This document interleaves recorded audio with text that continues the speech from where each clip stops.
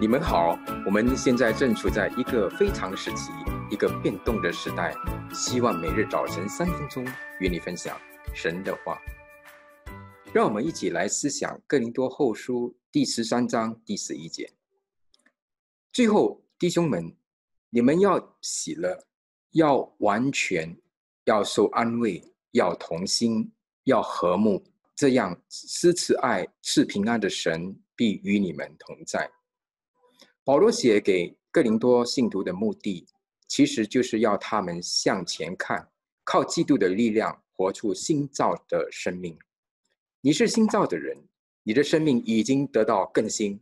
从今以后，你要以新的原则、新的方式、新的衡量标准、新的人生目标，在新的群体当中生活和行动。义人的路虽然狭窄难行，却是越走越光明。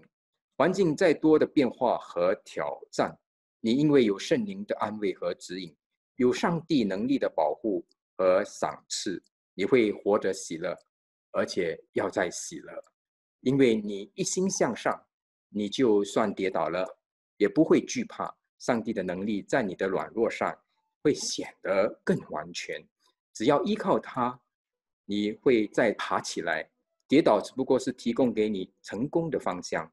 你也会变得更坚强，在不同的环境当中向上帝支取力量，因为你在地上已经不再追求那短暂的看得见的，你对无谓的竞争也不再感兴趣，你对别人的软弱有足够的包容。渐渐的你的性格变得更像基督，你的生活变得更有意义，更有目标，更和谐，更有平安。这是令人羡慕的生命，在地有如在天的美好生活。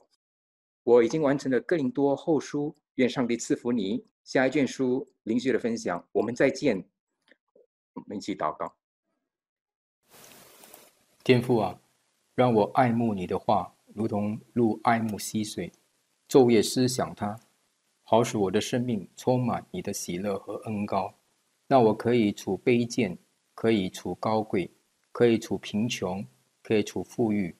让我轻看短暂的苦楚，注视永恒的荣耀，再也不执着别人的批评和自己的软弱，时常定睛仰望上帝的供应和帮助，时常被圣灵充满，让圣灵来更新我的思想和情绪，以致我的生命能更像基督，荣耀上帝。